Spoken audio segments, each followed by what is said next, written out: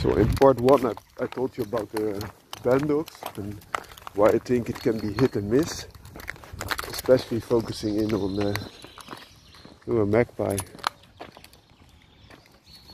Nee, spijkie. Nee, spijkie. Nee, spijkie. Good. Because the modern day mollusses have become weak, they wanted to add strength and of character and health and tenacity back by crossing in bull and terrier breeds, which I think is in its essence a great idea. But the trouble is that also the working capabilities that the molosser or the mastiff needs to bring are diluted in many cases to a high degree. An alternative can be the bull herder. A bull herder is in its essence a cross between bull, and in my case I would make a case to introduce bull and terrier combined with herder breeds, so like shepherds. Some examples of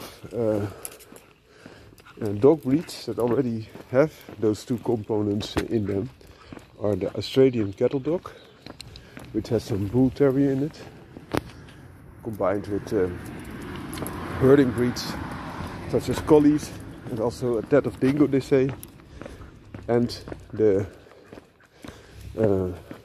working Malinois or working Dutch shepherd. Those breeds are often called Malinois X or Dutch Shepherd X, are crossed between each other for working capability, but also often a tad of other breeds is introduced. For example, bull and terrier breeds or something else. The benefit of a bull and herder breed as compared to a Bandog is that you combine two working breeds who both bring health and are both also in their character good dogs for their purpose, and combine those strengths. Still it can be hit and miss because you need to have to click, but I think those chances are a bit better.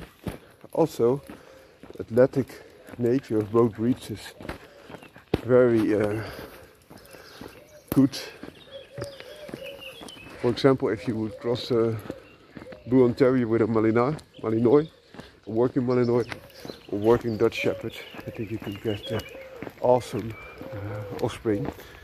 The only drawback would be that the Bandog aficionados would tell you need for a man-stopper capability, you would need a dog that is heavy, brings the mass.